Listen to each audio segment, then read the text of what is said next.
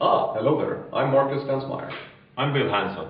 For the next few minutes, we will provide a brief outline of our paper published in this issue of Cell.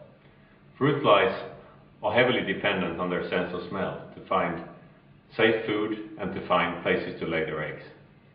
Drosophila flies, including Drosophila melanogaster, almost exclusively feed on yeast and other microorganisms growing on fruit, such as this orange. Typically on fruits undergoing alcoholic fermentation. That's why flies are so attracted to vinegar and to wine. Oh, gosh, Bill, I do believe there is a fly in your wine. You're right, Marcus. A big one. In previous experiments, we have shown how very attractive some of the microbial odors emitted after alcoholic fermentation are. Flies are indeed attracted from afar. However, all microorganisms are not suitable as food. No, molds can be downright toxic. An important feature of the olfactory system is accordingly to separate good from bad microbes. Here we investigated how flies use their sense of smell to avoid toxic bacteria and molds. One of the telltale odors produced by many molds is geosmin. This is an odor to which the human nose is extremely sensitive. In fact, it's the odor to which we are most sensitive. It smells from moist soil and corked wine. Initially, we decided to target our investigations on this odor. How it affects behavior, how it is detected by the antenna, and how the information further on is processed in the brain. When we let flies eat or oviposit in mold-infested substrate, we could show very low survival for both adults and larvae. This is in stark contrast to when we let them feed or oviposit in normal substrate, not mold-infested. Logically, we also found that the odor of mold as well as that of synthetic geosmin repelled flies from otherwise attractive substrates. Minute amount of geosmin was strongly repellent, stopped feeding, stopped oviposition. This is in contrast to a mutant mold which didn't produce geosmin, where we had no repellent effect at all.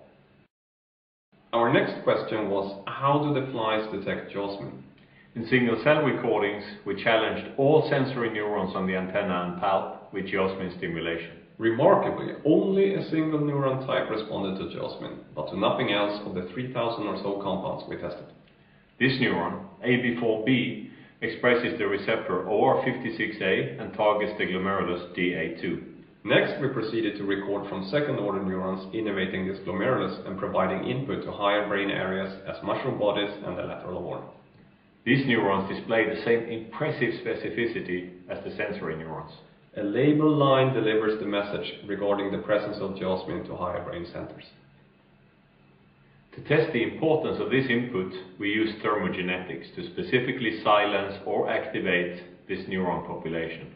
Silencing abolished all repellence towards geosmin, while activation induced repulsion. Geosmin input is thus necessary and sufficient for the repulsion behavior.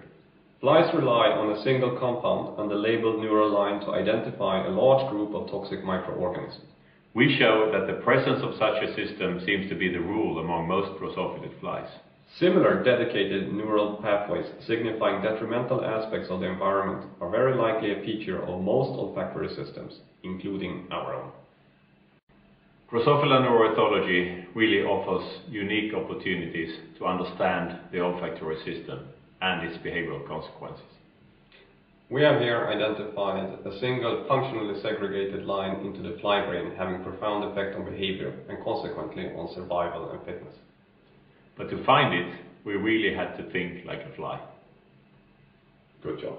Cheers. Cheers.